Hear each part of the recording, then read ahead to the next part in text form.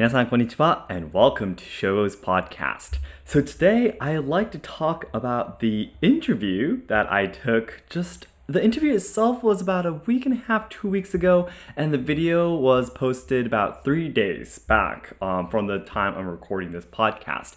But there is a really famous Japanese YouTuber called Takashii from Japan. He currently has 179,000 subscribers. That is amazing. What's amazing, even more amazing, is that he's still 22 years old, which means he is about the age of my younger brother, minus 5-6 years than me. So I was really honored to be able to actually meet him because I have been watching a lot of his videos. If you don't know about Takashii from Japan, please take a look at the description box. I put the link to his YouTube channel. But he does a lot of amazing interview videos. He goes outside to the city, and just goes and asks people about questions that a lot of people might be interested in. For example, he asks questions. I think one of his most viewed videos would be like, what do Japanese hate about Japan? So what do Japanese people hate about their own country? Or other videos would be like, what's it like being half Japanese in Japan, and doing interview videos like this. And I think, because personally, I really do not have the courage to do interview videos. I mean, going up to someone you don't know, like strangers on the streets, and asking them questions is just so difficult. I mean, I'm definitely not the kind of person that could do that, so I really admire his courage. And I actually asked him about that, and he said he just has a lot of experience in sales and everything. When he was doing an internship, he was actually working in the field of sales, so he has been really used to being rejected by people, and just having the door slammed in front of his face kind of stuff, So he just never noticed that doing interviews on the streets just needs so much courage, I thought he really thinks that it's something that everyone can do, but I'm like, no, I probably will never be doing such a video in the future. I do, what should I say, admire it, and I really hope that I could someday, but will I actually be doing it? Probably no, to be honest, yeah. But anyways, today's main topic, I did want to, of course, introduce Takashii from Japan because I'm thankful that he took the time to come over to Kyoto and interview me. But also I wanted to talk a little bit about the interview itself and the thing that I struggled when I was filming with him. So basically, if you take a look at the video, which is also in the description box, he interviewed me about my past, how I grew up, on my opinions on Kyoto, and also my future plans and such. And especially the things that I talked about my past. To be honest, if you have been listening to my podcast channel for a while, I've actually have talked a lot about my past. Being born in Kyoto but brought up in Hiroshima, lived in the US for 6 years, and I came back to Japan, experienced bullying, and yeah, going to high school.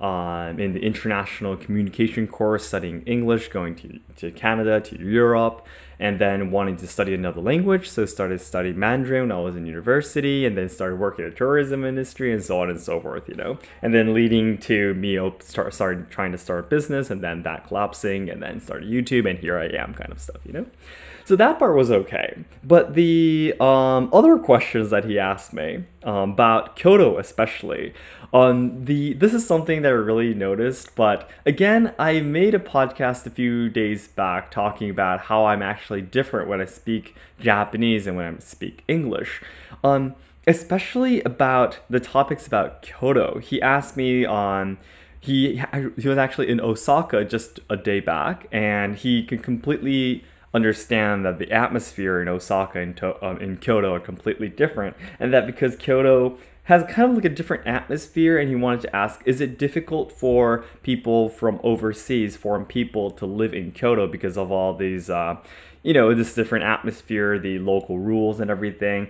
And of course I tried my best to answer the best I could, but I was taking a look at the video that he published, and I was like, I really wish I could have sent something more concrete, But to be honest, when I'm speaking in Japanese, it was impossible for me. I really didn't even think that I'm not providing that much information, when I was speaking Japanese, because that is the way how Japanese people talk, I guess.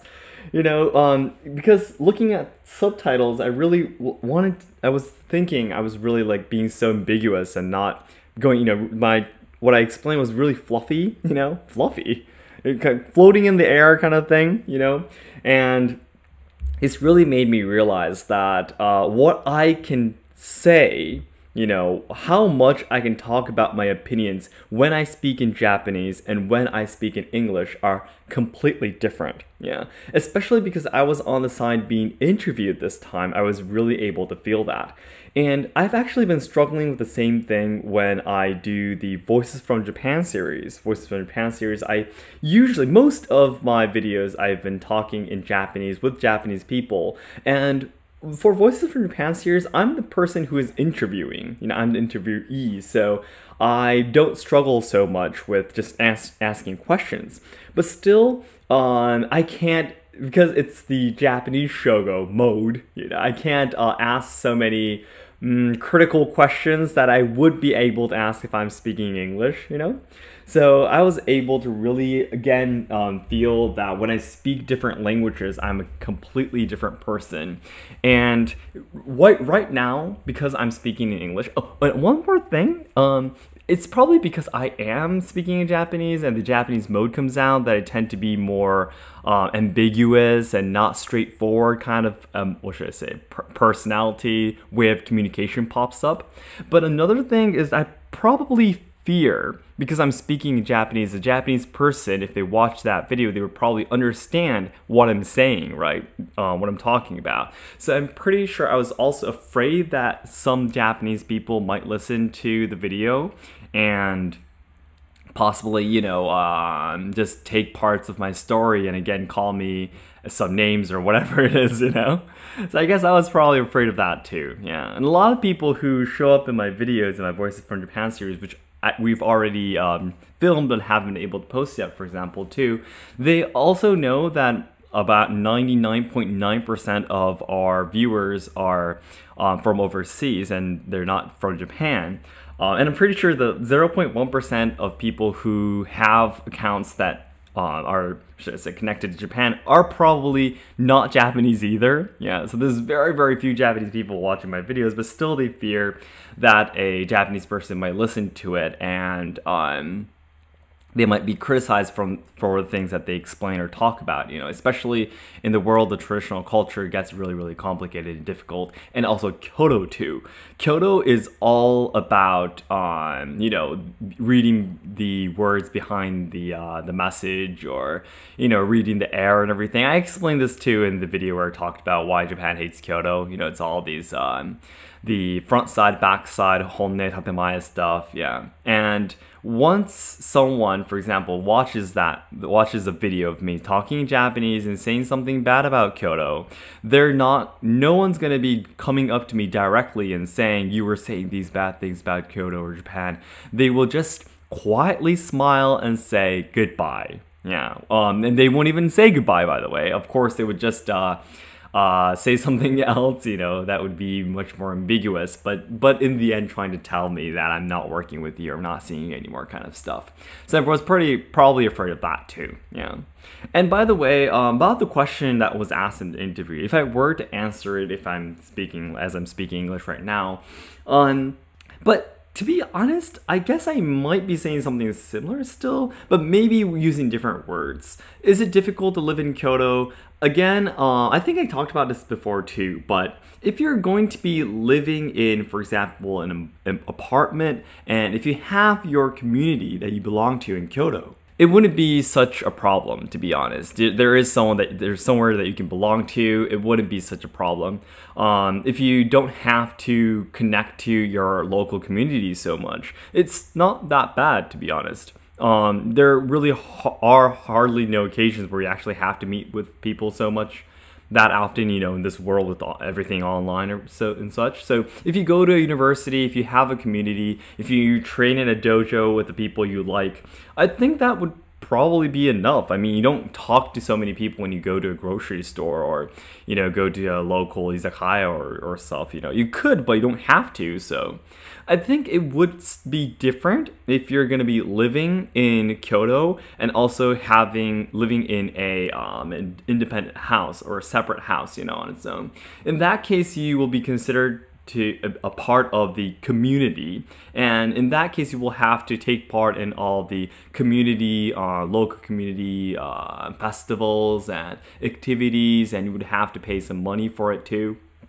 So in that case, getting along with neighbors might be a little bit difficult, but otherwise, really, there's really nothing that difficult. And I guess maybe like talking with people on the streets or just random people at a restaurant or izakaya or something, or a bar. Maybe going to Osaka and meeting people there. They might be a little bit more open-minded and friendly and such.